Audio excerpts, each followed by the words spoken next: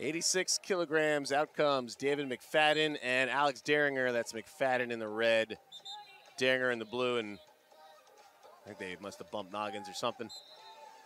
Anyway, they're back at it. Both these guys wrestled down at the 165-pound weight class for most of their college careers. Now up at 86 kilos, it's about 189 pounds. So that pack on some muscle. Both got some big frames. This is an Olympic year, so guys that would normally be at, say, 79 kilos are up at 86.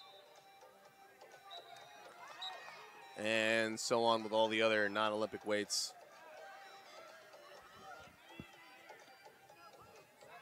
McFadden, a coach at Drexel, and a member of the Pennsylvania Regional Training Center. Multiple-time All-American. I think he was a three-timer, and then COVID stopped his quest for being Tech's first four-timer. And posted on the elbows. That's a double for Dieringer, and I heard a pop there. That's not good. Oof.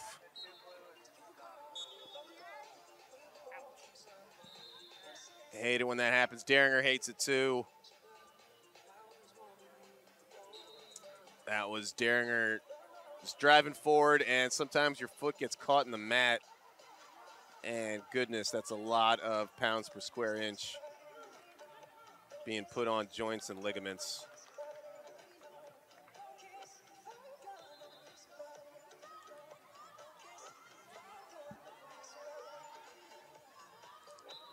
Very unfortunate.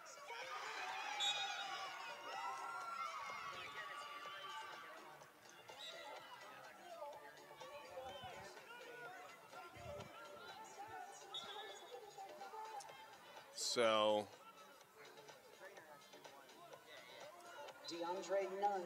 McFadden, Montana.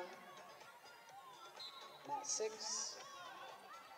He's moving around all of his limbs and everything, so it's, I think, just a really bad ankle, whatever it was. But hearing the pop, I'm sitting at the score table, so not far, but hopefully it's something that he can rehab and get back on the map, potentially by the last chance. If he's unable to compete in the semis, you need to place top 5.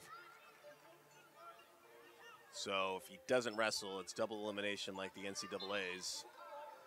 He'll slide down to 6th place. Won't be qualified for the Olympic team trials. Dieringer going to get this injury default win. As McFadden's up to his feet.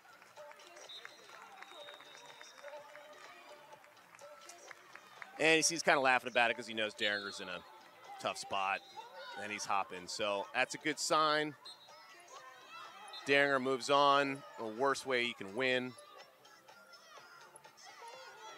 But he will move on to the finals.